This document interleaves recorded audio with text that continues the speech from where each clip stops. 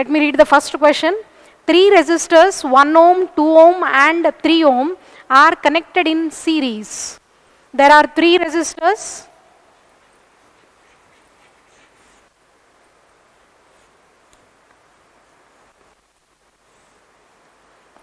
One ohm, 2 ohm and 3 ohm. All the 3 resistors are connected in series. What is the total resistance of the combination? You are asked to find what is equivalent series resistance. If the combination is connected to a battery of EMF 12 volt, external battery EMF value is given as 12 volt and negligible internal resistance. Cell ಏನು internally resistance offer ಮಾಡ್ತದ, ಇದು ಹೊಸ cell ಅದ, ಏನು internal resistance ಇಲ್ಲ, negligible ಅಂದ್ರು. So we should refer small r as 0. As you all know, this is battery, plug key. Obtain the potential drop across each resistor. We know when 2 or 3 resistors are connected in series, according to Ohm's law, across any 2 ends there must be potential drop. What we mean is that across this resistor the potential drop is V1. Similarly, across this resistor the potential drop is V2, and here the potential drop is V3. So this is what we study in case of series combination of resistors. Remember, for series combination of resistors, I is same, V divides. I is same. So the whatever the total current this battery derives will flow through all the 3 resistors connected in series, isn't it? Yes, I is same. Now total battery potential is nothing but V1 plus V2 plus V3. Naven nam last class nalli equivalent resistors in series combination du derivation ಮಾಡಿವಿ, ಅದೇ steps ತಗೋತಾ ನಾವು ನಮ್ದು numericals ನ solve ಮಾಡೋದು ಇರ್ತದೆ. So this is total battery potential. ನಮಗೆ ಪ್ರಶ್ನೆ ಅದ ಏನು, V1 is asked, potential drop across each resistor ಕೇಳಾರ ನಮಗ, isn't it? So first let us calculate what is equivalent series resistance. For that 1 mark ಸಲುವಾಗಿ ನಾವು ಫಾರ್ಮುಲಾ ಬರಿಬೇಕು. R series is nothing but R1 plus R2 plus R3. Okay, ಈಗ ಮೂರನ್ನ add ಮಾಡ್ರಿ. 1 plus 2 plus 3 is nothing but it is 6 ohm. Value of equivalent series resistance is 6 ohm. Okay children, so that is the equivalent series resistance what is asked. ಈಗ ನೋಡ್ರಿ, ನಮಗೆ ಕೇಳಿದ್ದು V1. Ohm's law use ಮಾಡಿದ್ರೆ V is equal to IR ಅಂತ ಗೊತ್ತದ. V1 is I same ಇರೋ ಕಾರಣ V1 is I into R1 ಅಂತ ಬರಿಬೇಕು. ಆದ್ರೆ ನಮಗೆ ಅರ್ಥ ಆಯ್ತು I ಇಲ್ಲ. V is equal to IR Ohm's law ಗೊತ್ತದ ನಮಗೆ ಕೇಳಿದ್ದು V1 ಅಂದ್ರೆ IR1 ಅಂತ ಬರಿಬಹುದು. ನಾವು ಡೆರಿವೇಶನ್ ಚೆಕ್ ಮಾಡ್ಕೋರಿ, IR1 ಅಂತ ಬರ್ದೀವಿ. ಆದ್ರೆ ಇಲ್ಲಿ ನಾವು ನಿಂತೀವಿ ನೋಡ್ರಿ, ಟೋಟಲ್ ಕರೆಂಟ್ ನಮಗೆ ಗೊತ್ತಿಲ್ಲ, V1 ಕ್ಯಾಲ್ಕುಲೇಟ್ ಮಾಡಲಿಕ್ಕೆ ಸದ್ಯ ಬರಂಗಿಲ್ಲ. ಸೊ ನಮಗೆ ಏನು ಕೇಳ್ಯಾರ ಅದ್ರದ್ದು ಫಾರ್ಮುಲಾ ಹಾಕಿವಿ, ಏನು ಮಾಡಬೇಕು ಇದು ಕಂಡುಹಿಡಿಬೇಕು. ಏನು ಮಾಡಬೇಕಂತ ನಮಗೆ formula ಹೇಳಲಿಕ್ಕತ್ತದ. Calculate current children, I is equal to ಅದೇ ಸಿಂಪಲ್ ಓಮ್ಸ್ ಲಾ ನಿಂತ I is equal to V divided by R, right? R ಯಾವುದದ, equivalent series resistance. Because ನಾವು ಟೋಟಲ್ ಕರೆಂಟ್ನ ಕಂಡುಹಿಡಿಯಲಿಕತ್ತೀವಿ, ಸರ್ಕ್ಯೂಟ್ ಕರೆಂಟ್ನ ನಾವು ಕ್ಯಾಲ್ಕುಲೇಟ್ ಮಾಡ್ಲಿಕತ್ತೀವಿ. ಅದಕ್ಕೆ ಈಕ್ವಿವ್ಯಾಲೆಂಟ್ ರೆಸಿಸ್ಟೆನ್ಸ್ ವ್ಯಾಲ್ಯೂ ಸಬ್ಸ್ಟಿಟ್ಯೂಟ್ ಮಾಡ್ರಿ. V ಅಥವಾ E ಎಷ್ಟು ಕೊಟ್ಟರು, 12 ವೋಲ್ಟ್ ಕೊಟ್ಟರು, divided by R series value ಎಷ್ಟು ಬಂತು ನಮಗೆ, 6. So what is total current children? I is nothing but it is 2 ampere ನಲ್ಲಿ 2 ampere, isn't it? Total current ಬಂತು. ಈಗ V1 V2 V3 ಕ್ಯಾಲ್ಕುಲೇಟ್ ಮಾಡಬಹುದು ನಾವು. V1 is I, R1 I ಬಂತು ನಮ್ಗ 2 into R1 ಅಂದ್ರೆ 1 ohm ಅಂತ ಗೊತ್ತಾಯ್ತು.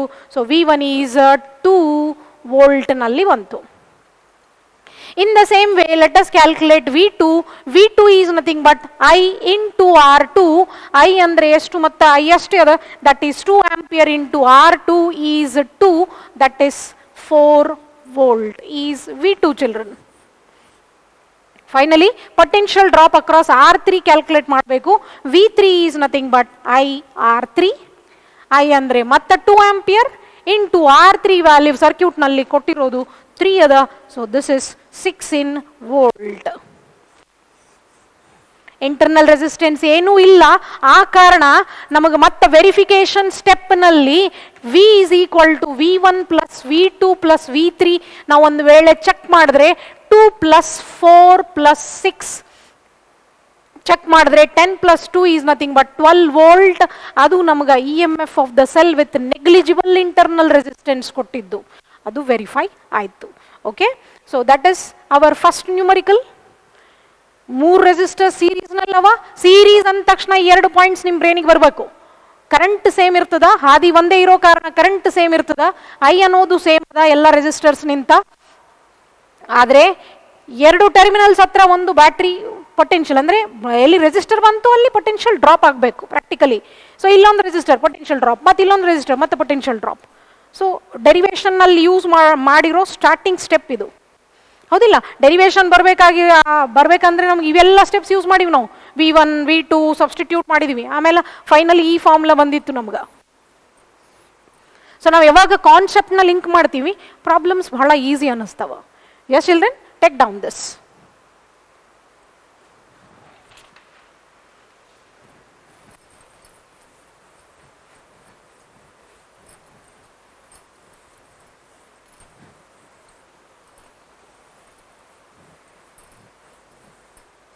Okay children, let us proceed with our second question. A network of resistances is connected to a 12 volt battery as shown in figure. 2 resistors are given.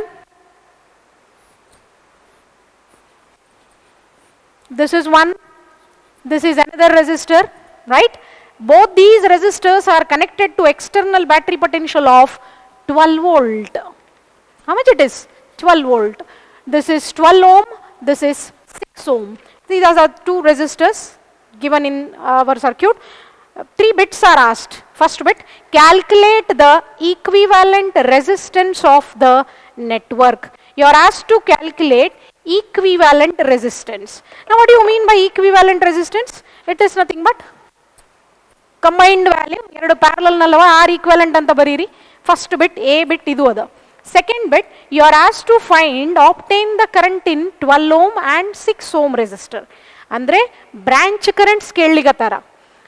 Suppose ನಮಗೆ ಗೊತ್ತಿರೋದೇನು, current from the main battery always flows from higher potential difference to very good lower potential difference. ಅಂದರೆ ಇಲ್ಲಿ ನಿಂತ ಇಲ್ಲಿ ತನ main current ಈ ಥರ flow ಆಗಬೇಕು.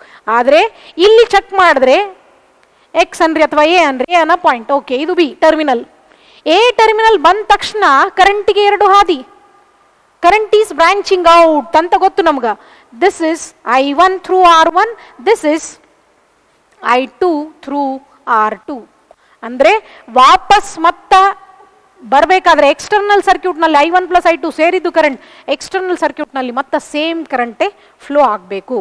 ಈಗ ನಮಗೆ ಕೇಳಿದ್ದು I1 ಎಷ್ಟದ I2 ಎಷ್ಟದ ಅನ್ನೋದು ನಮ್ಮದು second bit. Okay, these are the 2 bits which are asked in our question number 2. Let us proceed. ಇದು ಸೀರೀಸ್ ಸಂಬಂಧ ನಾವು ಬರ್ದೀವಿ. ಈ ಪಾಯಿಂಟ್ಸ್ ನಮ್ಗೆ ನೆನಪಿರಬೇಕು ಸೀರೀಸ್ ಸಲುವಾಗಿ.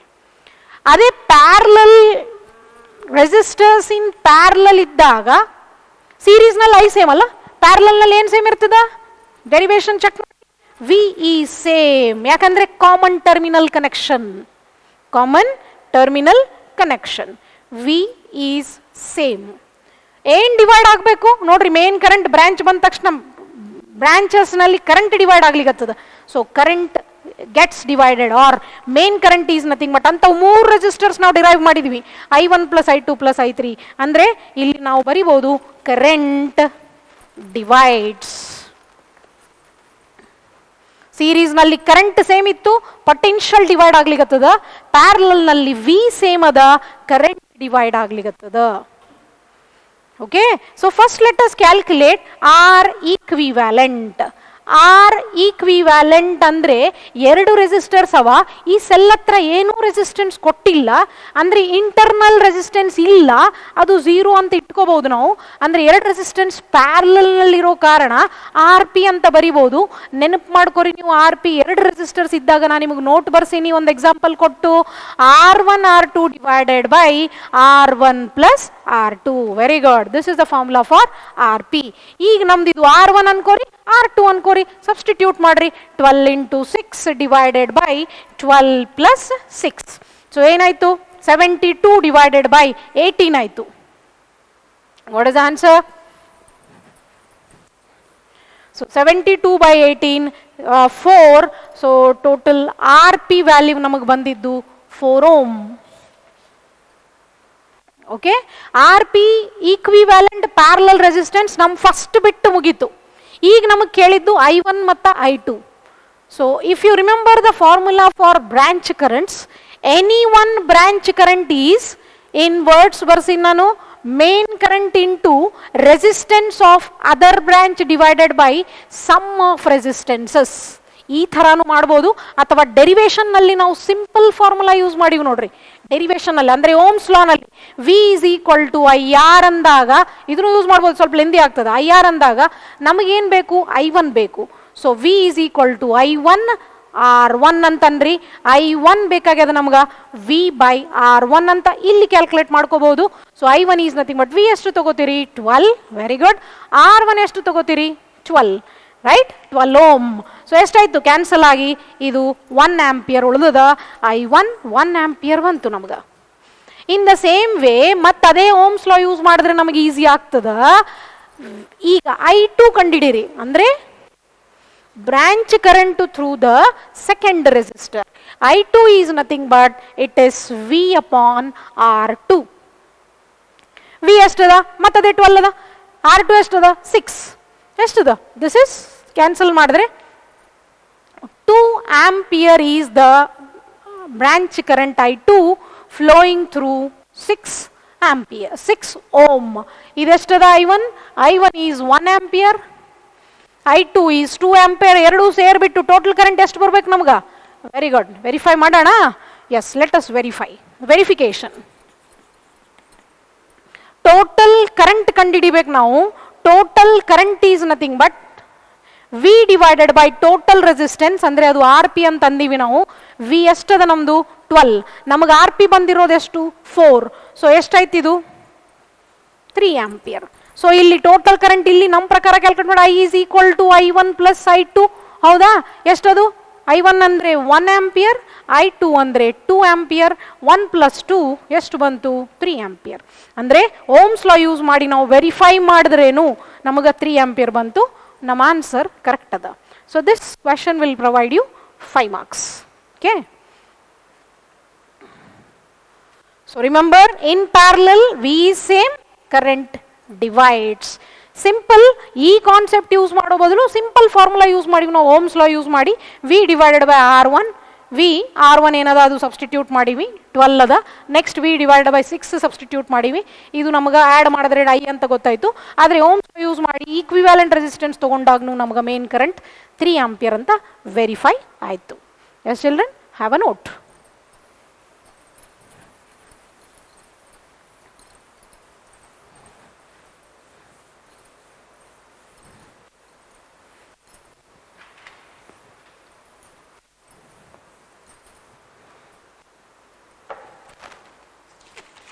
Okay, let us proceed with the next question. Third one. It is interesting. Previous year question idu. 100 milligram mass of nichrome metal is drawn into a wire of area of cross section 0.05 millimeter square. 100 milligram ಏನು ಕೊಟ್ಟಂಗಾಯಿತು? Mass ಕೊಟ್ಟಂಗಾಯಿತು. 100 milligram. Okay, we will come back. Nichrome wire ಥಿಯರಿನಲ್ಲಿ ನಾವು ನೋಡಿವಿ. Nichrome ಅನ್ನೋದು alloy ಅದ. ಲ್ಯಾಬ್ನಲ್ಲಿ ಅದು wire ಫಾರ್ಮ್ನಲ್ಲಿ use ಮಾಡಿರ್ತೀವಿ ನಾವು. ಅದ್ರದ್ದು mass ಕೊಟ್ಟದ. Into wire of area of cross section 0.05 millimeter square. ಎಷ್ಟದ? 0.05 millimeter square. Units alert ಇರ್ರಿ. Calculate the resistance of the wire. ಕೇಳಿದ್ದೇನು ನಮ್ಗೆ? R ಕೇಳಾರ. Resistance of the wire calculate ಮಾಡ್ರಿ ಅಂತ ಕೇಳಾರ. Given density of nichrome, density ಆ wire ಇಂದು density ಕೊಟ್ಟಾರ. Mass per unit volume ಅಂತ ನಿಮಗೆ click ಆಗಬೇಕಲ್ಲಿ. Density of nichrome wire is 8.4 into 10⁻³ kg per meter cube it is given, and resistivity of the material is given as 1.2 into 10⁻⁻⁶ ohm meter. How much it is? Resistivity, rho, 1.2 into 10 raised to minus 6 ohm meter. So all these are given parameters. Let us proceed. ನಮಗೆ ಕೇಳಿದ್ದು resistance. Resistivity value ಕೊಟ್ಟಾರ ಅಂದ ತಕ್ಷಣ factors on which resistance depends, dimension factors ನಾವು consider ಮಾಡಿದ್ರೆ ನಾವು we are remaining with this formula, R is equal to rho L by A ಅಂತ. ಹೌದಾ? ಈಗ ನೋಡ್ರಿ ನಮಗೆ ಏನೇನದ, ನಮಗೆ ಇದು ಕೇಳಾರ, ಇದು ನಮಗೆ ಗೊತ್ತಿಲ್ಲ, that is our question mark.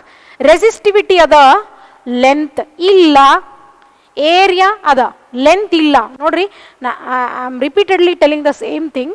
ಅಂದರೆ ಫಿಸಿಕ್ಸ್ನಲ್ಲಿ ಯಾವುದೇ ಚಾಪ್ಟರ್ ಯಾವುದೇ ಪ್ರಾಬ್ಲಮ್ ಇರಲಿ, ನಮಗೇನು ಕೇಳಾರಲ್ಲ ಮೊದಲದು ಫಾರ್ಮುಲಾ ಹಾಕ್ಕೊಂಡ್ರೆ ಏನು ಮಾಡಬೇಕು ಮುಂದು ಅಂತ ಫಾರ್ಮುಲಾ ನಮಗೆ ಹೇಳಿರ್ತದೆ. Okay, so let us proceed. ಅಂದರೆ ಎಲ್ ಗೊತ್ತಿಲ್ಲ ನೋಡ್ರಿ, ಎಲ್ ಕಂಡುಹಿಡಿಬೇಕು ಅಂದಂಗದ. ಈಗ ನಮ್ಗೆ we should calculate L. Okay, for that ಇವೆಲ್ಲ ಎಸ್ ಐ ಸಿಸ್ಟಮ್ನಲ್ಲಿ ಕನ್ವರ್ಟ್ ಮಾಡ್ಕೋರಿ. 100 ಮಿಲ್ಲಿ ಅಂದರೆ -3, ಇದಷ್ಟೇ ಗ್ರಾಮೇ ಉಳಿದ. ಆ ಗ್ರಾಮ್ ಕೆ ಜಿನಲ್ಲಿ ಕನ್ವರ್ಟ್ ಮಾಡಬೇಕಾದ್ರೆ ನಿಮಗೆ ಗೊತ್ತದ, ಇಂಟು 10 raised to ಇನ್ನೊಂದು -3, ಈಗ ಕೆ ಜಿ ಆಯಿತು.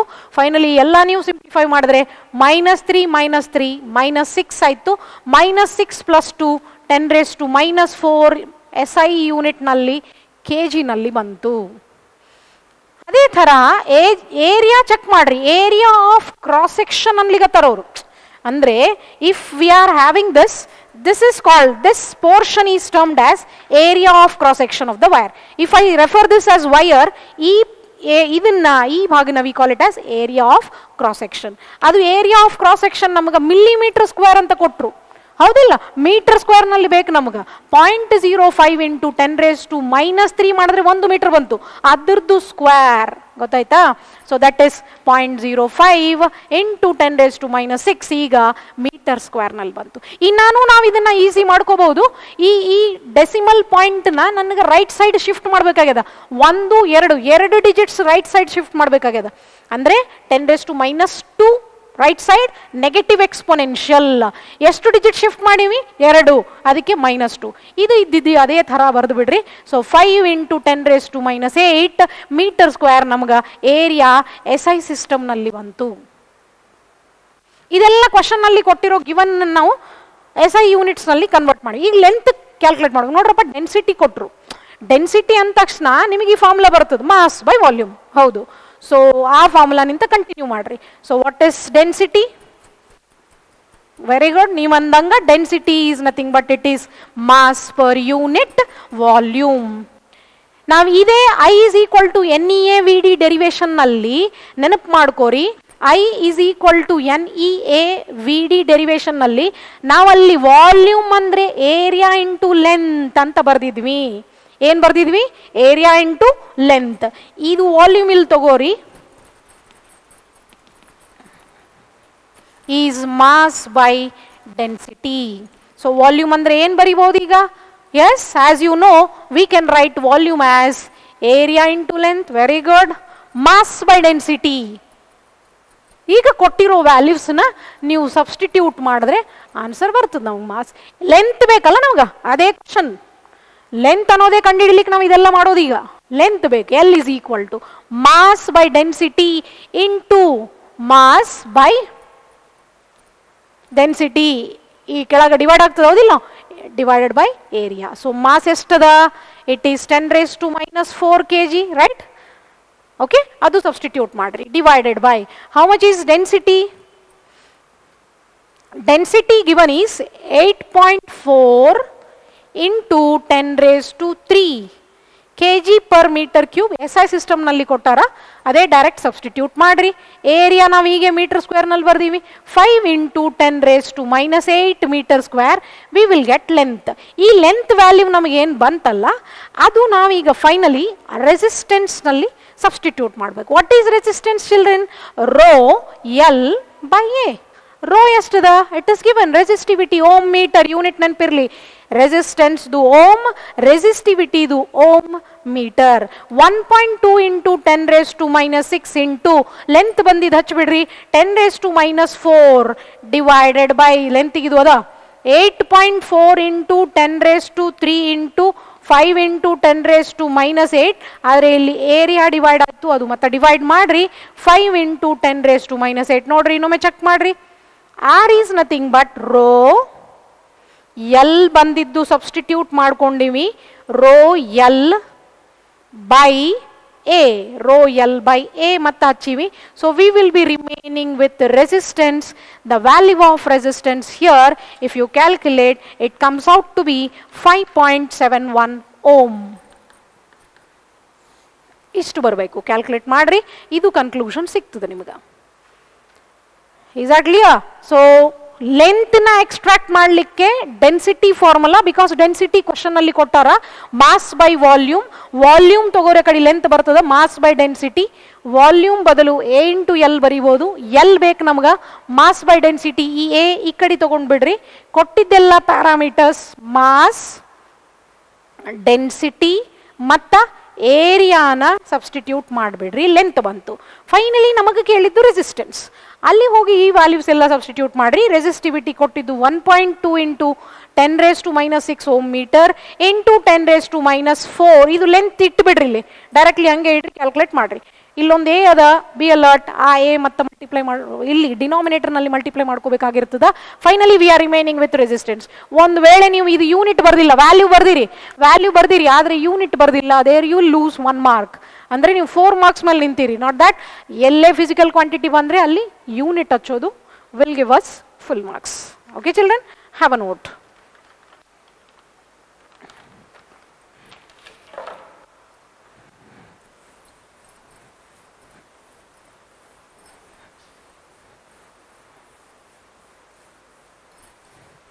Yes children, let us proceed with fourth.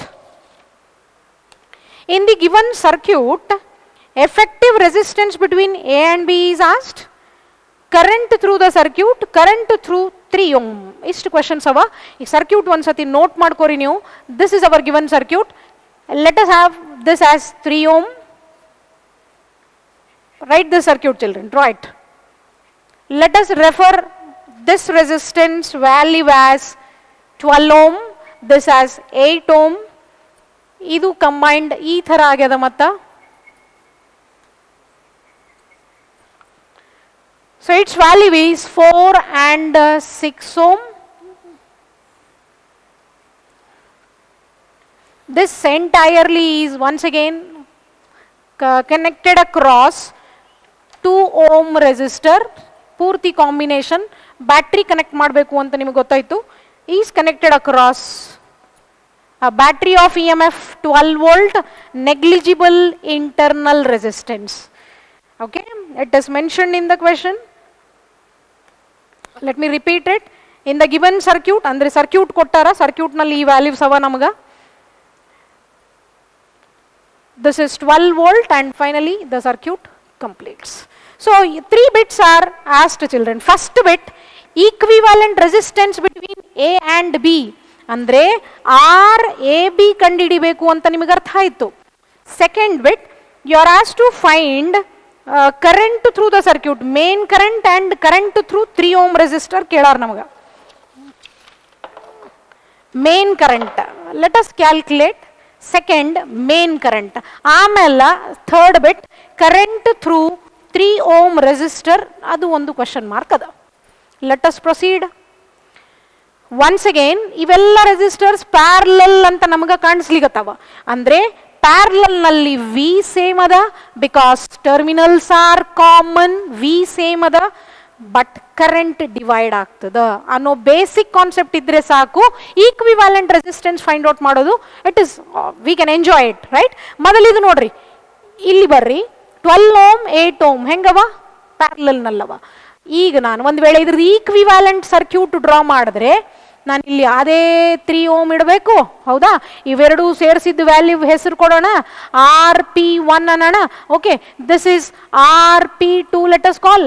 Okay, finally this is same children, this is 2 ohm connected to external battery 12 volt. Internal resistance 0, V ಅಂದ್ರೆ E ಅನ್ರಿ. Internal resistance 0 ಇದ್ರೆ V is equal to E.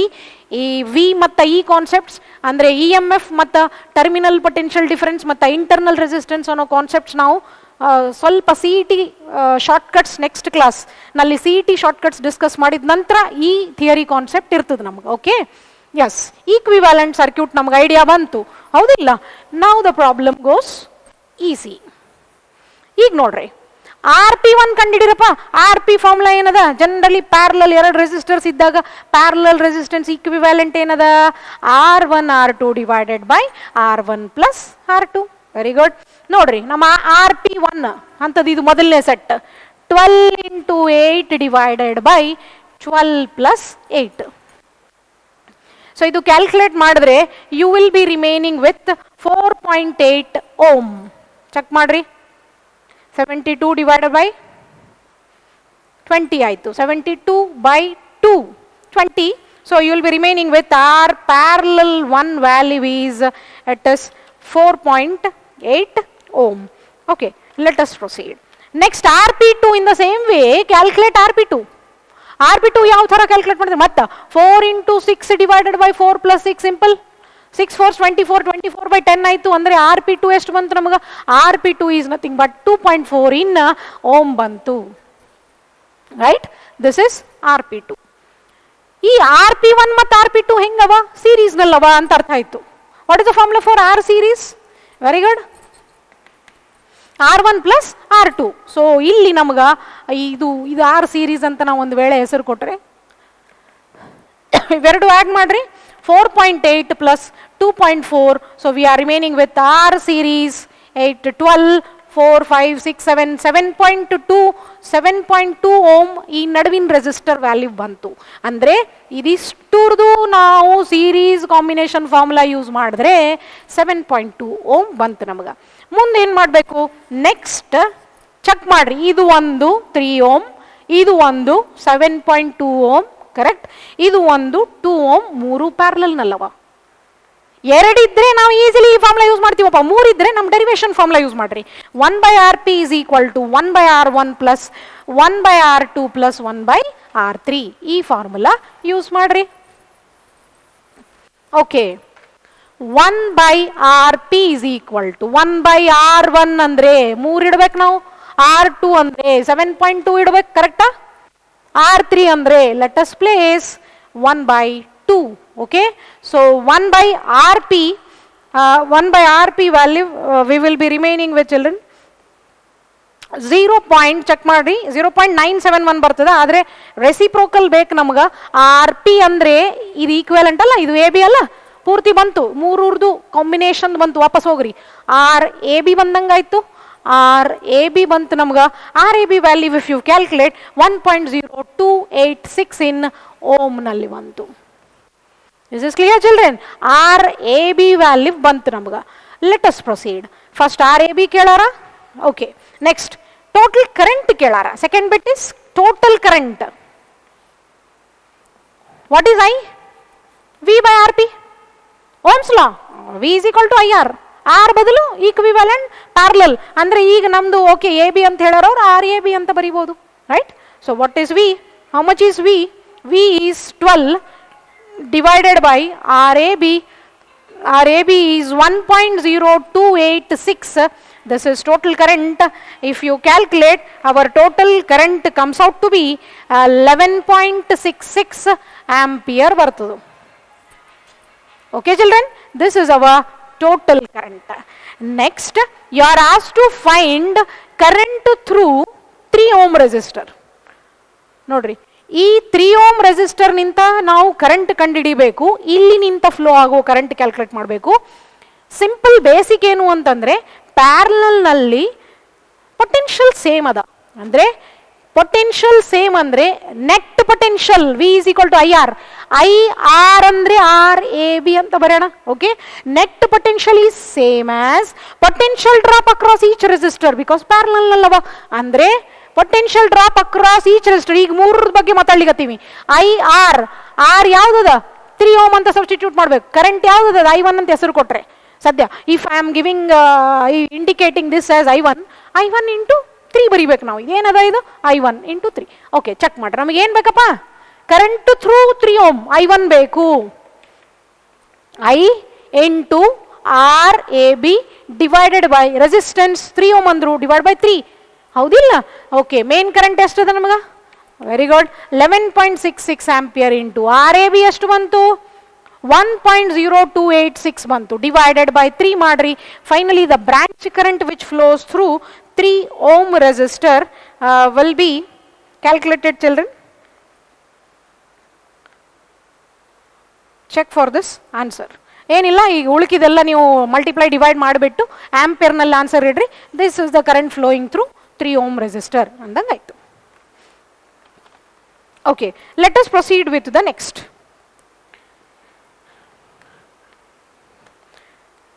Fourth question. Fourth, yes. Fourth we have completed. Fifth one children. If the combination is connected to a battery of EMF 25 volt and negligible internal resistance, then determine the current through each resistor. So our fifth question, let me draw that circuit for fifth.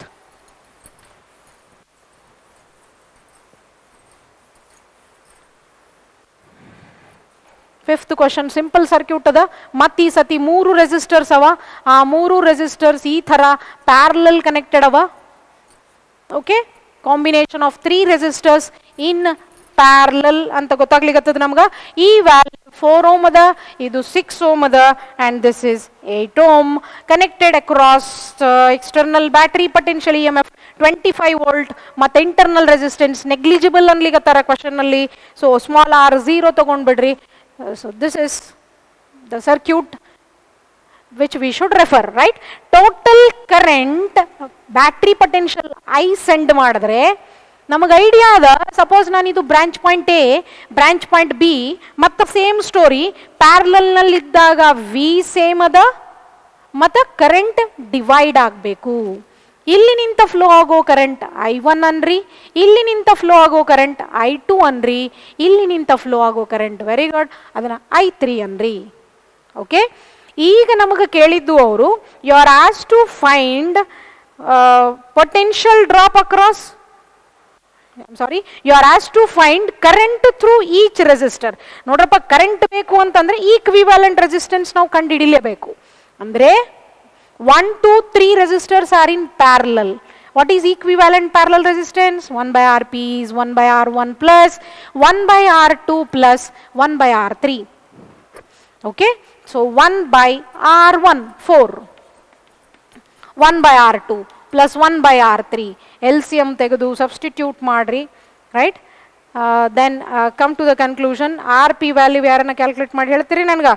Rp value, yes, it comes out to be 1. Rp value comes out to be 1.84 in ohm. 1.84 ohm Rp bantu. Next, current through each resistor is asked. Simple, ಮತ್ತೆ ನಮ್ಮ derivation ಸ್ಟೆಪ್ಪಿಗೆ ಹೋಗೋಣ. I1 ಕೇಳಾರ V same ಅದ V divided by R1. I2 ಕೇಳ್ತಾರ V divided by R2. ನೋಡ್ರಿ ಎಲ್ಲ ಕಡೆ V ನ ಬರೀಲಿಗತ್ತೀವಿ. ಹೌದು, ಯಾಕಂದ್ರೆ ಪ್ಯಾರಲಲ್ ನಲ್ಲಿ ರೆಸಿಸ್ಟರ್ಸ್ ಪ್ಯಾರಲಲ್ ನಲ್ಲಿ ಪೊಟೆನ್ಷಿಯಲ್ ಡಿಫರೆನ್ಸ್ ವ್ಯಾಲ್ಯೂ ಸೇಮ್ ಅದ. I3 is nothing but V divided by R3. V ಎಷ್ಟದ 25. How much is R1? 4. Okay, V 25. How much is R2? 6. Same 25 divided by 8, right? Idu 6 point. This one is 6, 4 point something, 8, 3 point something. Check the values. So we will be remaining with I1 as 6.25 ampere and this is 3.125 ampere and this is 25 upon 8 is 3.125 and I2 value is 4.16 ampere. Innome nodri V by R1 same V by R2 and same V divided by R3 namaga currents branch currents bantu adike across ಎಲ್ಲ currents ಹತ್ರ ನಾವು unit ampere ಅಂತ represent ಮಾಡಿವಿ. if you check, if you add the total currents, okay, I want you all to verify this. If you add the all the currents, I1 plus I2 plus I3 ಎಲ್ಲ add ಮಾಡಿ check ಮಾಡ್ರಿ, Ohm's law apply ಮಾಡಿದ್ರೆ net current calculate ಮಾಡಬೇಕಾಗ್ಯದ ನಮ್ಗೆ. According to Ohm's law, I is nothing but we divided by R P ಕಂಡಿಡಿರಿ. That is V ಅಂತಂದ್ರೆ 25 divided by R P. RP value is 1.84. See children, I am leaving this step for you. If you check this answer and this answer will be verified. Okay, up till this is our question. Initially you are asked to find equivalent parallel resistance and then you are asked to calculate currents through each resistor. ಅದು verify ಮಾಡಿದ್ರೆ ಎರಡು steps ನಲ್ಲಿ ನಾವು ನಮಗೆ total current same ಉಳಿಯುತ್ತದೆ. Okay, okay, let us proceed with the next question. Sixth one, 3 resistors of resistances. There are 3 resistors in this case now.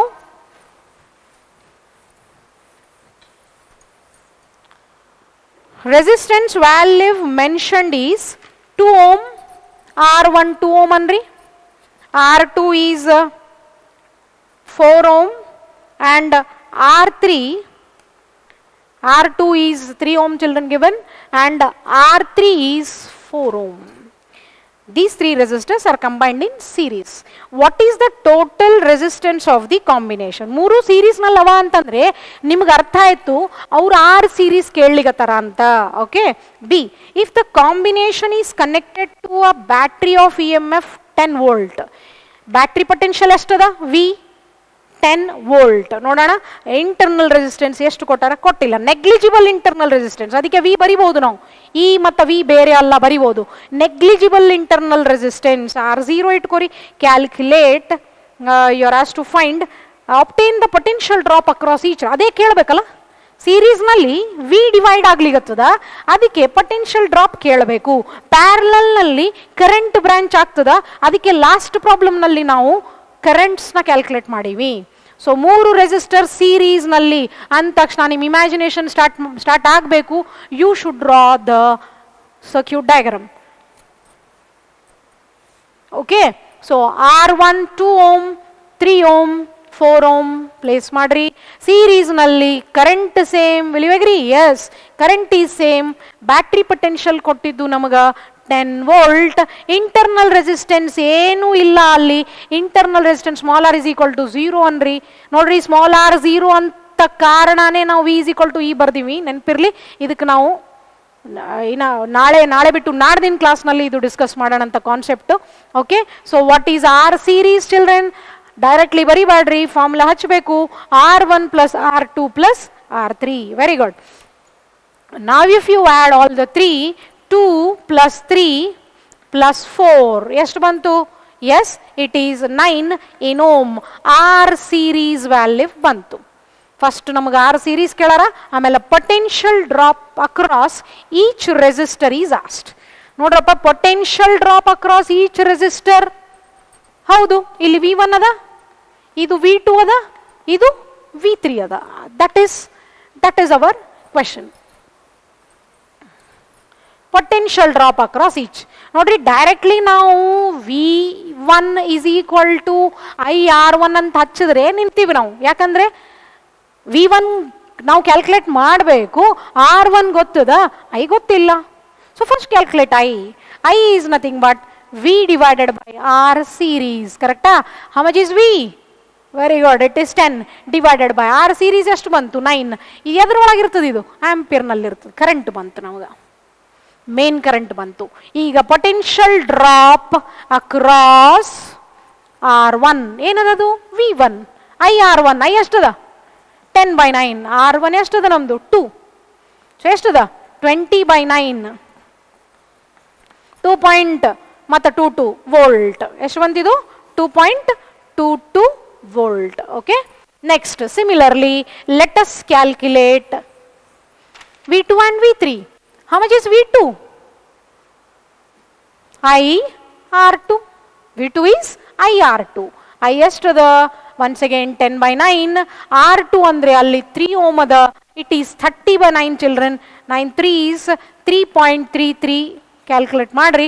We are remaining with this. We got V2. Okay. Then next, similarly, potential drop across the third resistor V3 is nothing but I R3 ant heldri. I is once again 10 by 9 into R3 given is 4. So we are remaining with 40 by 9. It is nothing but 4.44 something in volt. ಈಗ ನಮಗೆ ಏನೇನು ಬಂದು ಹೇಳ್ರಿ, V1 ಬಂತು, V2 ಬಂತು, V3 ಬಂತು. ಹೌದು, ಈ ಇಷ್ಟು ಬಂದ ತಕ್ಷಣ ನಿಮ್ what is your work? Very good children, you need to verify. Verification ನಾವು ಮಾಡಬೇಕಾಗಿಲ್ಲ, ಆದರೆ ನಾವು ಎಕ್ಯುರೇಟ್ ಮಾಡಿವ ಇಲ್ಲ ಅಂತ ನಮಗೆ ಗೊತ್ತಿರಬೇಕಲ್ಲ, ಅದಕ್ಕೆ verification step. Okay, V is nothing but V1 plus V2 plus V3 ಎಲ್ಲ ವ್ಯಾಲ್ಯೂಸ್ ನೀವು ಒಂದು ವೇಳೆ ಸಬ್ಸ್ಟಿಟ್ಯೂಟ್ ಮಾಡಿದ್ರೆ ಪ್ಲಸ್ 4.44 ಇವೆಲ್ಲ ಸಬ್ಸ್ಟಿಟ್ಯೂಟ್ ಮಾಡಿದ್ರೆ ನಮಗೆ ಕ್ವಶನ್ನಲ್ಲಿ ಕೊಟ್ಟಿರೋ battery potential value ಬಂದ್ಬಿಡ್ತದ. That is nearly it will be exactly equal to 10 volt. Is at clear children? Simple. ಎಲ್ಲ ರೆಸಿಸ್ಟರ್ಸ್ ಸೀರೀಸ್ನಲ್ಲವ. ಅದೇ ಥರ we will proceed on with the next one. This is 6th. Okay, we have begun 6th from here. 6th. Is it clear children? This is verification step. Let us proceed with 7th. A wire having length 2 meter. Length of the wire is 2 meter and diameter is given as 1 millimeter. Resistivity is also given.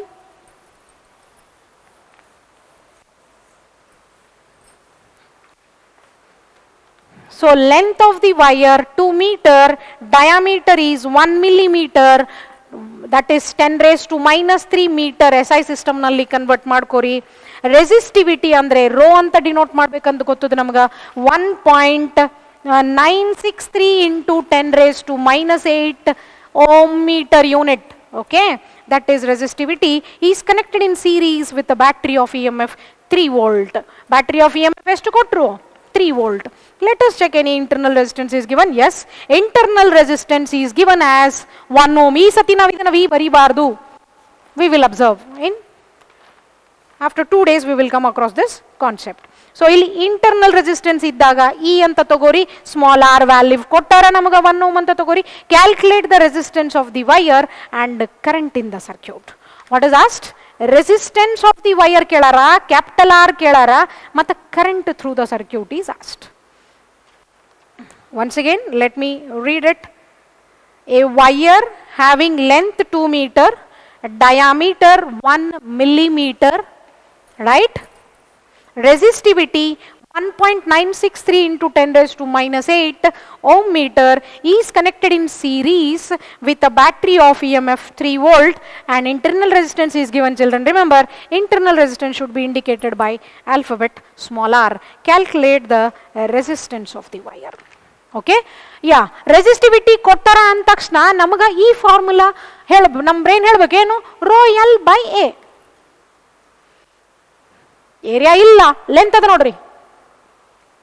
ನಾವು ಇದಕ್ಕಿಂತ ಮುಂಚೆ discuss ಮಾಡಿದ್ವಿ, ಯಾವಾಗ ನಮಗೆ area of cross section ಅನ್ನೋದು discussion ನಲ್ಲಿ ಬರ್ಲಿಕ್ಕತ್ತದ, if I show you, if we consider this as a wire, long wire, this is area of cross section.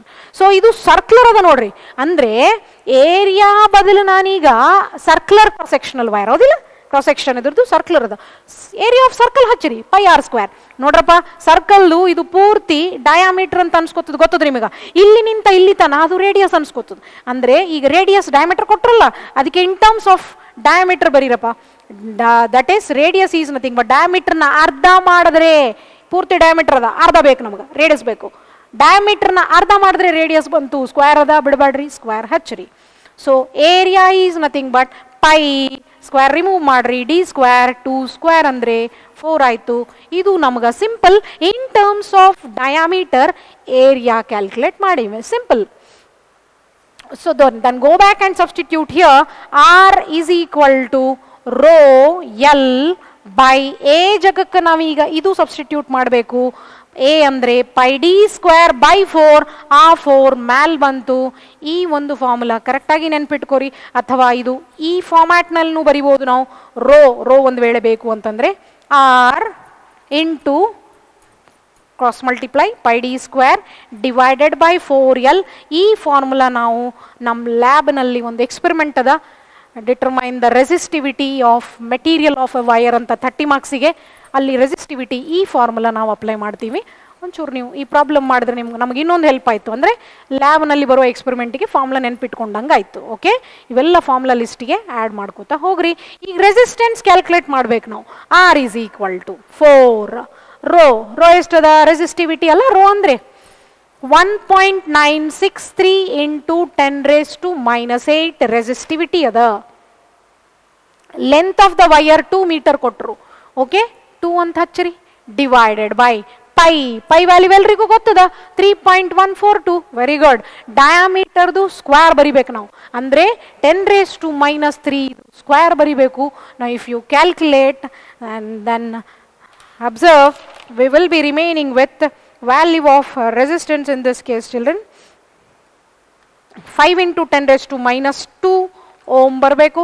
Check ಮಾಡ್ರಿ, 5 into 10⁻² ohm resistance value ಬರ್ತದ. ಇಲ್ಲಿ ನಮಗೆ ಇನ್ನೊಂದು ಕೇಳಾರ, current is also asked. How to calculate the value of current?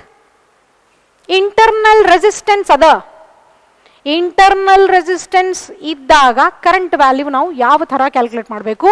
External resistance of the wire ಬಂತು ನಮ್ಗೆ, capital R calculate ಮಾಡೀವಿ ಈ formula use ಮಾಡಿಕೊಂಡು. ಇಂಟರ್ನಲ್ ರೆಸಿಸ್ಟೆನ್ಸ್ ಅದ ಸರ್ಕ್ಯೂಟ್ನಲ್ಲಿ, ಅಂದರೆ ಸೆಲ್ ಹತ್ರ ಇಂಟರ್ನಲ್ ರೆಸಿಸ್ಟೆನ್ಸ್ ಅದ. ಸಪೋಸ್ ಇದು ವೈರ್ ಅದ, ಓಕೆ, ಸಿಂಪಲ್ ಸರ್ಕ್ಯೂಟ್, ಇದು ಕ್ಯಾಪಿಟಲ್ ಆರ್ ಅದ, ಇದು EMF ಅದ. ಓಕೆ, ಇಲ್ಲಿ ಇಂಟರ್ನಲ್ ರೆಸಿಸ್ಟೆನ್ಸ್ ಅಂದ್ರೆ ಎಷ್ಟಂದ್ರು 1 ಓಮ್ ಅಂದ್ರಪ್ಪ. ಇದು EMF value ಎಷ್ಟದ 3 volt, EMF 3 volt, internal resistance 1 ohm. ಇಷ್ಟೊತ್ತನ ಮೇಲಿನ ಎಲ್ಲ ಪ್ರಾಬ್ಲಮ್ಸ್ನಲ್ಲಿ ಇದು 0 ಇತ್ತು, ಹೌದಿಲ್ಲ? ಸೊ ಇದು ಮೇನ್ ಕರೆಂಟ್ ಐ ಡ್ರೈವ್ ಮಾಡಿದ್ರೆ ಆ ಕರೆಂಟ್ ವ್ಯಾಲ್ಯೂ ಕೇಳಾರ ನಮಗೆ. ರೆಸಿಸ್ಟೆನ್ಸ್ ಕ್ಯಾಲ್ಕುಲೇಟ್ ಮಾಡೀವಿ, current ಕೇಳಲಿಕ್ಕತ್ತಾರ. So remember this formula. Total current is nothing but total potential EMF of the cell divided by total resistance.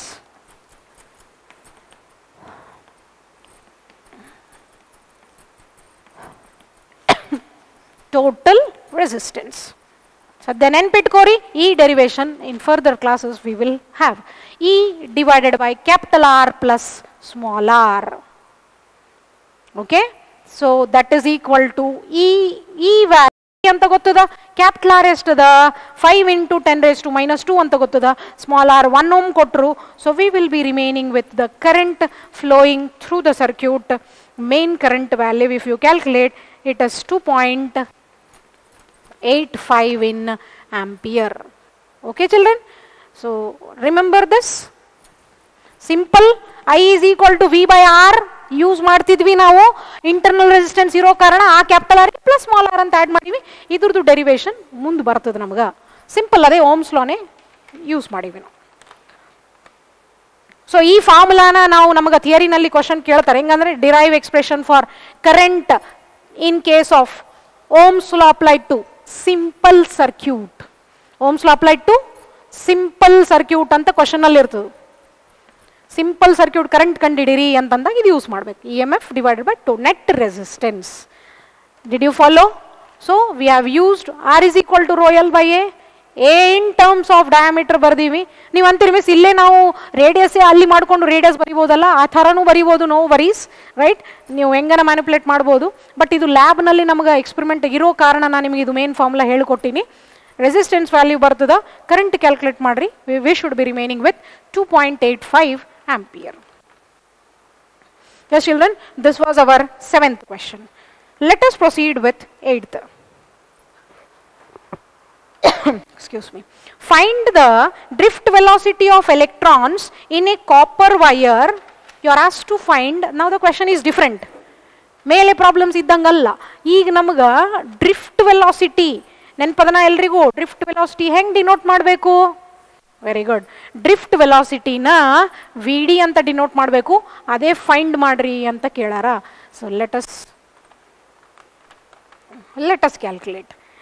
Okay, let me continue this. drift velocity or us to calculate through a wire of cross-sectional area, children. A is given 4.4 into 10 raised to minus 8 meter square. If current through the wire is 2 milliampere. What is given? A wire ninta flow ago current kotru namage ee sati current through the wire is given free electron density. ಇದನ್ನು I is equal to NeAVD ನಲ್ಲಿ n ಬಂತು ನೋಡ್ರಿ. n ಅಂದ್ರೆ it is called number density.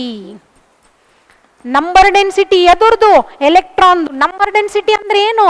Number of electrons per unit volume. ಬಹಳ carefully ನೆನ್ಪಿಟ್ಕೋರಿ. Small N ಅಂದ್ರೆ ಒಂದು unit, 1 metre cube ಅನ್ನೋ ವಾಲ್ಯೂಮ್ನಲ್ಲಿ ಎಷ್ಟು ಎಲೆಕ್ಟ್ರಾನ್ಸ್ ಅವ ಅನ್ನೋದು ಸ್ಮಾಲ್ ಎನ್ ನಂಬರ್ ಡೆನ್ಸಿಟಿ ಅಥವಾ number of electrons per unit volume. ಅದು ಆರ್ಡರ್ 28 ಇರ್ತದ. ಆರ್ಡರ್ ಯಾವಾಗಲೂ 28 ಅಥವಾ 29 ಇಷ್ಟೇ ಇರಬೇಕು, ನೆನಪಿರಲಿ. ಇದಿಷ್ಟು ಕೊಟ್ಟಾರ. Now hour question is you are asked to calculate what is drift velocity. Okay, I want you all to calculate, conclude the answer. Just let me give you clue. ಹೌದಿಲ್ಲ, ನಮಗೇನು ಡೆರಿವೇಶನ್ ಬರ್ತದ? 3 ಮಾರ್ಕ್ಸ್ ಇನ್ ಡೆರಿವೇಶನ್ ಅದ ನೋಡ್ರಿ. What is that? Derive relationship between current and drift velocity. What is the formula children? I is equal to NeAVD. What is VD? I divided by NeA. D ಅನ್ನೋದು ಕೆಳಗಡೆ ಅದ ನೋಡ್ರಿ, VD drift velocity. Okay, I ಎಷ್ಟದ? 2 milli ಅದ. ಅದಕ್ಕೆ 10 raised to minus 3 ಈಗ ಆಂಪಿಯರ್ನಲ್ಲಿ ಬಂತು. Number density 8 into 10 raised to 28. E ಅಂದರೆ charge on electron 1.6 into 10 raised to minus 19 coulomb into area of cross section ನಮಗೆ SI ಯೂನಿಟ್ನಲ್ಲೇ ಕೊಟ್ಟಾರ. So we can substitute directly. 4 into 10 raised to minus 8. Now what I told you, I want you to calculate this. I will check it. What will be the unit? Meter per second. Okay, you're clear? So let us proceed with question number 9. In the given circuit, calculate the effective resistance between A and B, current drawn from the cell, main current, and current through 4 ohm resistor. So simple. Idu previous year question ada. ಅಷ್ಟೇ ಇಂಟ್ರೆಸ್ಟ್ಲೆ ಎಲ್ಲ ಕ್ವೆಶನ್ಸ್ನ ಮತ್ತೆ repeat ಮಾಡ್ರಿ. All questions are important for exam point of view. Okay children, this is 12 volt and this is internal resistance is 1 ohm.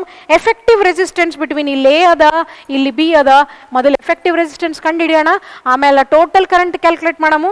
Next third bit is current through 4 ohm resistor is asked. Yes, ಅಂದರೆ ಇಲ್ಲಿ current ಕಂಡುಹಿಡಿಬೇಕಂದಂಗಾಯ್ತು.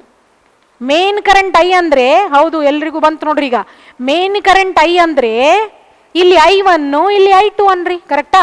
ನೋಡ್ರಿ, ಇದು ಮತ್ತೆ ಈ external wire ಇದ್ದಂಗೆ ಇಲ್ಲಿ ಮತ್ತೆ main current ಐನೇ flow ಆಗ್ತದ, ಹೌದಿಲ್ಲ? ಯಾಕಂದ್ರೆ ಹಾದಿ ಒಂದೇ, ಸೇಮ್ ಕರೆಂಟ್. ಎಸ್, ನೋಡಿದ ತಕ್ಷಣ ಮೊದಲು ಈಕ್ವಾಲೆಂಟ್ ರೆಸಿಸ್ಟೆನ್ಸ್ ಕ್ಯಾಲ್ಕುಲೇಟ್ ಮಾಡಬೇಕು ಅಂತ ಅರ್ಥ ಆಯ್ತು ನಮಗ. So let us calculate that. How these two resistors are very good, they are in common terminal, they are in parallel. So RP formula ಹಚ್ರಪ್ಪ. RP formula ಏನು? R1 R2 divided by R1 plus R2. Miss ನನಗೆ ಬರ್ತದ್ರಿ, ನಾನು ಹಚ್ಚಂಗಿಲ್ಲ ಅಂತಂದರೆ ಅಲ್ಲಿ 1 marks ಹೋಗ್ತದೆ. So ನಿಮಗೆ ಬಂದಿದ್ದು ಬರೆದು ತೋರಿಸ್ಬೇಕು. ಫಾರ್ಮುಲಾಗೆ 1 ಮಾರ್ಕ್ಸ್ ಅಲಾಟ್ ಆಗ್ತದೆ, ರೈಟ್? ಸೊ R1 ಅಂದರೆ 12, R2 ಅಂದರೆ 4 ಡಿವೈಡೆಡ್ ಬೈ 12 ಪ್ಲಸ್ 4. RP ಬಂತು ನಮ್ಗೆ. ಏನು ಬಂತು? RP is nothing but 48 divided by 16, ಹೌದಿಲ್ಲ? So this is 3 ohm are parallel ಬಂತಂದ್ರೆ ಇದಿಷ್ಟು ಸಿಂಪ್ಲಿಫೈ ಮಾಡಿದ್ರೆ ನಮ್ಗೆ 3 ohm ಬಂತು. ಒಂದು ರೆಸಿಸ್ಟರ್ ಬಂತು, ಅದ್ರದ್ದು ವ್ಯಾಲ್ಯೂ ಎಷ್ಟದ? 3 ohm. Very good. ಈ 3 ohm ಮತ್ತು ಈ 2 ohm ಹೆಂಗವ? ಸೀರೀಸ್ನಲ್ಲಿ. ಆವಾಗ ಸೀರೀಸ್ ಫಾರ್ಮುಲಾ ಹಚ್ಚಬೇಕು ಅಂತ ಅರ್ಥ ಆಯ್ತು ನಮ್ಗೆ. R1 ಪ್ಲಸ್ R2 ಅಂದ್ರೆ ಇಲ್ಲಿ RP ಪ್ಲಸ್ ಇದು R2 ಅಂತ ಹೇಳ್ರಿ. RP ಅಂದ್ರೆ 3 ಅದ, ಇದು ಎಷ್ಟದ? 2 ಅದ, ಕರೆಕ್ಟ್. ಸೊ ಎಷ್ಟು ಬಂತು? 5 ohm. ಆರ್ ಸೀರೀಸ್ ಮ್ಯಾಲಿಂದ ಬಂತು ಇಷ್ಟೇ ನೋಡ್ರಿ. ಈ ಈಕ್ವಿವ್ಯಾಲೆಂಟ್ ಬಂತು. ಒಂದು ವೇಳೆ ನಾನು ಇದ್ರದ್ದು ಈಕ್ವಿವ್ಯಾಲೆಂಟ್ ಸರ್ಕ್ಯೂಟ್ ಡ್ರಾ ಮಾಡಿದ್ರೆ, okay let me draw here children. So ಇದು ಒಂದು ಪೂರ್ತಿ ರೆಸಿಸ್ಟರ್ ಸಿಂಪಲ್ ಸರ್ಕ್ಯೂಟ್ ಕಾನ್ಸೆಪ್ಟ್ ಬಂದ್ಬಿಡ್ತು ನೋಡ್ರಿ ನಮಗೆ. ಓಕೆ, ಸೊ ಇಲ್ಲಿ ಇಂಟರ್ನಲ್ ರೆಸಿಸ್ಟೆನ್ಸ್ ಅದ ಧ್ಯಾನ ಇರಲಿ. Internal resistance value 1 ohm it is given. Okay, EMF of the cell is given as 12 volt. ಈಗ ನಮಗೆ ಇದು ಬಂದಿರೋ ರೆಸಿಸ್ಟೆನ್ಸ್ ಈಕ್ವಿವ್ಯಾಲೆಂಟ್ ರೆಸಿಸ್ಟೆನ್ಸ್ ಮ್ಯಾಲಿಂದು 5 ohm ಬಂತು, ಇನ್ನೊಂದದ. Let us proceed. Okay, equivalent resistance of the circuit is asked. Next bit you are asked to find ಪೂರ್ತಿ circuit ನೋಡ್ರಿ ಮ್ಯಾಲಿನ ಭಾಗದ ಇಷ್ಟದ ಟೋಟಲ್ ರೆಸಿಸ್ಟೆನ್ಸ್ ಏನಾಗ್ತದ. ಈಗ ನಾ ಟೋಟಲ್ ರೆಸಿಸ್ಟೆನ್ಸ್ ಕ್ಯಾಲ್ಕುಲೇಟ್ ಮಾಡಬೇಕು ಅಂದ್ರೆ ಆ ಮ್ಯಾಲಿಂದು +1 correct, plus internal resistance. So R series ಎಷ್ಟದ, R total ಬೇಕು ನನಗೆ. ಆರ್ ಸೀರೀಸ್ ಎಷ್ಟದ 5 + 1 ಅಂದ್ರೆ what is the total resistance? It is 6 ohm. Total resistance of the circuit ಎಲ್ಲ ಸೇರಿಸ್ಬಿಟ್ಟು. ಆದರೆ ಕರೆಂಟ್ ಕೇಳಲಿಕ್ಕೆ ನಾವು main current. Let us calculate like this because internal resistance is given E divided by capital R plus small r. ನಮ್ಗೆ in first bait let me once again verify effective resistance between AB ಕೇಳಾರ. So total resistance ಅನ್ನೋ ಈ step ಬೇಕಾಗಂಗಿಲ್ಲಪ್ಪ ನಮ್ಗೆ. Okay, ಯಾಕಂದ್ರೆ effective resistance series ಅಂತ ನಾವೇನು ಕರ್ದೀವಿ ಅದು AB ಅಂತ ಹೆಸರು ಕೊಡಮ್. ಬಿಕಾಸ್ ಇಲ್ಲಿ ಅದ ಇಲ್ಲಿ ಬಿ ಅದ, ಇದೇ ಕೇಳಾರ ನಮ್ಗೆ. ಟೋಟಲ್ ಅಂದಿಲ್ಲ ಅವರು. AB ಬಲ್ಲಿ ರೆಸಿಸ್ಟೆನ್ಸ್ ಎಷ್ಟದ? ಸೊ ಇದು ಬಂದಿದ್ದು AB ಅದ. E ಎಷ್ಟದ ನಮ್ಗೆ? E is 12. Very good. RAB ಎಷ್ಟದ? 5 plus internal resistance is given in this question 1 ohm ಹಚ್ಚಿರಿ. ಸೊ 12 divided by 6 ಆಯ್ತು. ಗೊತ್ತಾಯ್ತು ನಿಮ್ಗೆ 2 ಆಂಪಿಯರ್ ಅನ್ನೋದು ಟೋಟಲ್ ಕರೆಂಟ್ ಫ್ಲೋ ಆಗ್ಲಿಕ್ಕೆ ಸರ್ಕ್ಯೂಟ್ನಲ್ಲಿ. Okay, now next the third part you are asked to find, yes children, current through 4 ohm ಅಲ್ಲ, current through 4 ohm resistance ಕೇಳಾರ ನಮ್ಗೆ. ಈಗ ನೋಡ್ರಿ ಇಷ್ಟೊತ್ತನ ನಾವು ಓಮ್ಸ್ ಲಾ ಯೂಸ್ ಮಾಡಿವಿ, ಅದನ್ನು ಮಾಡ್ಬೋದು ಇಲ್ಲಿನು. But branch current formula use ಮಾಡಿ ತೋರಿಸ್ತೀನಿ ನಾನು ಈ ಸತಿ ನಿಮ್ಗೆ. ಬ್ರಾಂಚ್ ಕರೆಂಟ್ I2, ಯಾವುದೇ ಒಂದು branch current ವರ್ಡ್ಸ್ನಲ್ಲಿ any branch current is equal to main current into ಇದ್ರದ್ದು ಅದರ್ ಬ್ರಾಂಚ್ ರೆಸಿಸ್ಟೆನ್ಸ್ ಏನದ R1 divided by R1 plus R2. Okay, what is main current? 2. R1 ಎಷ್ಟದ? R1 ನೋಡ್ರಿ, ಇದು R2 ಅಂದ್ರೆ ಇದು R1 ಅದ, ಹೌದಿಲ್ಲ? ಸೊ 12 divided by ಇದು R1 plus R2. 12 plus 4, 24 by 16. So I2 ಬರ್ತದೆ ನಮ್ಗೆ. ಕ್ಯಾಲ್ಕುಲೇಟ್ ಮಾಡ್ರಿ. 8 ಟೇಬಲ್ನಲ್ಲಿ 8 2s, 8 3s. So how much it is? It is 1.5 ampere will be I2. Similarly ಒಂದು ವೇಳೆ ನಮ್ಗೆ I1 ಕೇಳಾರ, ಅವ್ರು ಕೇಳಿಲ್ಲ ಬಟ್ ಕೇಳಿದ್ರೆ I1 ಕೇಳಿದ್ರೆ what is I1? I1 is nothing but ಇನ್ನೊಂದು ಫಾರ್ಮುಲಾ ಹಚ್ಬೋದು ನೋಡ್ರಿ ಇಲ್ಲಿ. V divide no we can not branch current use ಮಾಡಬೇಕು ಬಿಕಾಸ್ ಇಂಟರ್ನಲ್ ರೆಸಿಸ್ಟೆನ್ಸ್ ಕೊಟ್ಟಾರ.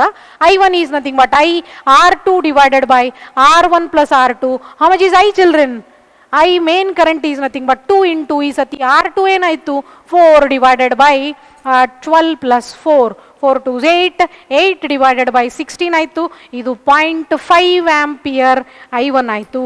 ನೋಡ್ರಿ ನಿಮಗೇನು ಗೊತ್ತು ಅಂತಂದ್ರೆ ಈ ಬ್ರಾಂಚ್ ಕರೆಂಟ್ಸ್ನ ನಾವು ಆ್ಯಡ್ ಮಾಡಿದ್ರೆ ಇಲ್ಲಿ ಫ್ಲೋ ಆಗೋ ಟೋಟಲ್ ಕರೆಂಟ್ ಬರ್ತದೆ, ಅದೇ ಇದು ಸೇಮ್ ಫ್ಲೋ ಆಗ್ತದೆ, ಹೌದಿಲ್ಲ?